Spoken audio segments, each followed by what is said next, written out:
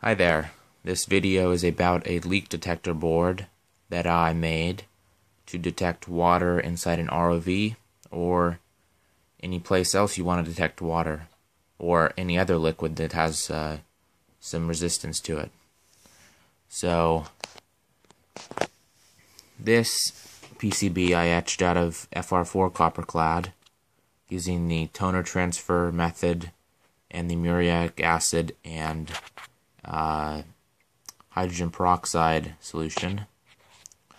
And as you can see, it looks pretty good. There's a little bit of toner smeared on the FR4 when I removed it with acetone, but that can't be helped in this case. So this circuit is pretty simple. It's got two rails. There's a top rail and a bottom rail, and there are fingers going between each of them. And the top rail here is connected to ground via a 100,000 ohm resistor, and the bottom rail is connected to signal to an Arduino input pin via no resistor, but it is connected to 5 volts. It's a pull-up resistor here of 100,000 ohms as well. So if there's no resistance, no connection across these lines, this signal, the green and white pair wire, is going to be at 5 volts. But if there's any type of resistance across this at all, then this ground line and the signal line will be connected. But this current limiting resistor will make sure that there's not a short circuit of some sort.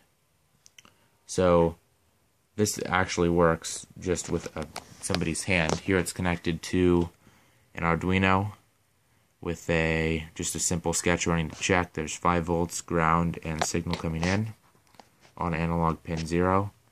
So if I just even touch this board, you can see there's resistance. It'll detect that. And on the computer screen, you can see there's 1023. That's the 5 volts equivalent on Arduino. And then here when I touch it, it's going down to about 750, 7 something. Maybe closer to 700, can't really tell. But it's going down below the regular 1023. Now here's a glass of regular tap water.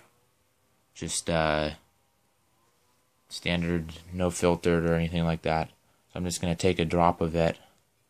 Let's see if I can get a drop. Just drop it on the board and you can see it lit up. And I mean, obviously if you do another drop, it's not gonna, but there you go. And even if you try and dry this off somehow, even if there's just a very light coating, well, that actually made it worse. But anyway, it detects it a very fine resolution of, it only has to touch across any two of those traces, a tiny drop of water, and it'll set off the sensor. It'll set off the light, or a buzzer, or whatever else you want it to control. Thanks.